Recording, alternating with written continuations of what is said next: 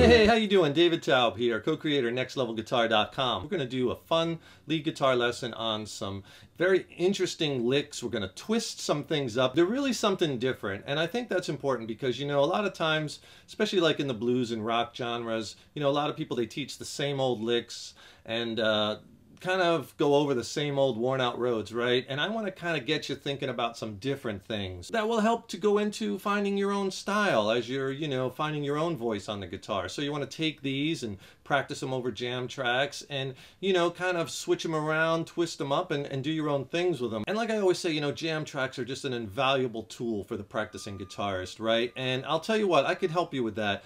Click on the link in the YouTube description box below and I'll send you my jam track coach. And what it is 6 killer jam tracks that sound great. They're very inspiring and motivating to play over and easy to weave a solo in, right? And I'll send you those 6 tracks for free, but I'm also going to send you 2 ebooks. One where I go over the tracks one by one and talk about soloing strategies, things to try, scales and whatnot. And in the other one, I diagram out all the scales. So it's a really great learning tool, and I'll send you all of that stuff, the 2 ebooks and the 6 jam tracks for free. Just click on that link in the YouTube description box below. And we're going to be in the key of E minor for today's lesson, and the jam track that we're playing over is basically just a 1-4-5 minor key blues, like E minor 7 to like A minor 7 and then B minor 7.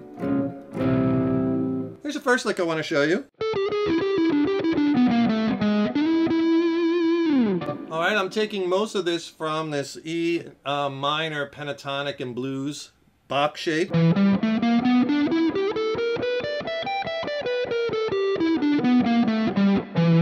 But we're adding that major third, right? And that's a really cool note to throw in there as a twist. Plus, I'm also using that first finger as a bar finger to get those notes on the 12th fret. Just go over the lick slow and slowly bring it up to speed. Here it is slow.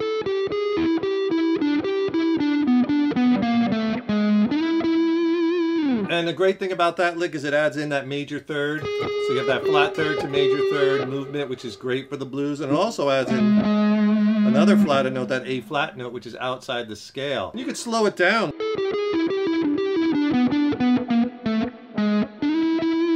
Sliding up to our root note with vibrato at the end. Our next lick.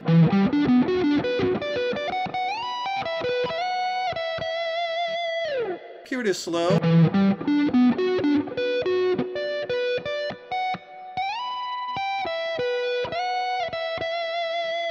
Okay, what I'm doing there is I'm taking like a minor, E minor 9 arpeggio, which you might kind of look at as like a G major 7 arpeggio. Backing it up to that E, which kind of gives it that E minor 9 flavor. And then I'm breaking it up by like skipping over notes and then going back to notes. And this is a tough little twisty lick because it incorporates some string skipping. So really got to use that first finger to flat and bar over as you're skipping string. And then when I get up to high string, I slide into this nice minor triad up here. Right? And that's part of this minor arpeggio. But I just kind of pull off and then back pick.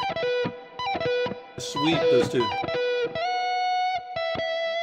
On that E, the vibrato. And if you could do me a favor first, please subscribe to the channel. You know, subscribing to the channel, that really helps us to keep bringing the content, as well as then you'll be notified when we have new lessons up. Leave a comment below. Let us know what lessons you'd like to see coming up or what gear you'd like to see reviewed. And if you like the video, please click the like button, give it a thumbs up, share it, and thank you so much for your support. Here's another lick I really like, especially when playing blues stuff, this diminished 7 arpeggio. I use that a lot, and it's cool because that diminished 7, not only it adds that flat, flat 7, but it adds the blue note, right? So you get this.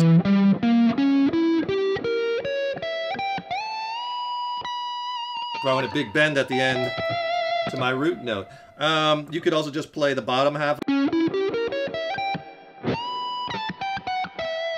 Bring it back down the minor scale, but this arpeggio, super cool to throw into your blues and even your rock playing. You could even start to like play it down, then back up and then play it like this.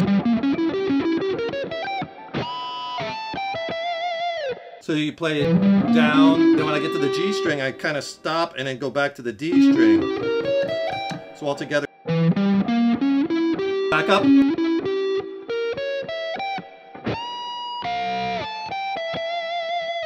But using that diminished seventh arpeggio is nice because it adds those elements. You want that blue note in there, and then that flat, flat 7, which throws a little curveball in. So you could really mix that in because it's right here next to your minor pentatonic.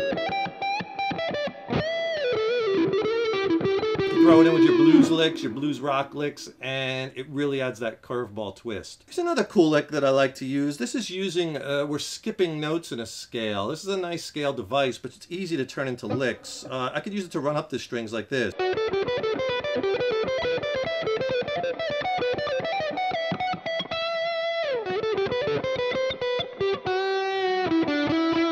So your licks work really nice, right? So all I'm doing is like, we're taking this natural minor scale, E natural minor, and I'm using just the top 2 strings, and then I continue the scale on the top 2 strings, right? So like I always say, knowing the notes across the strings is so important, right? Right, and you can just use pieces of it, or you could do it on a longer run like I did.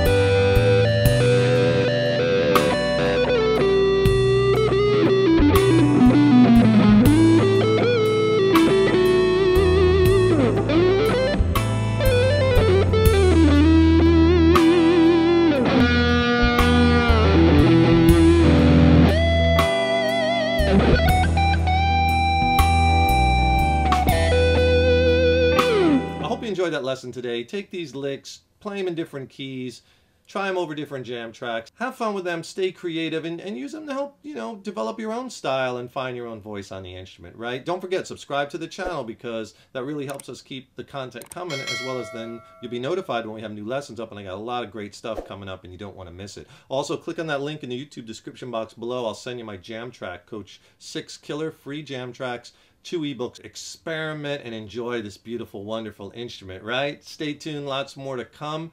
And remember, your guitar playing is an evolution. Take care and rock on.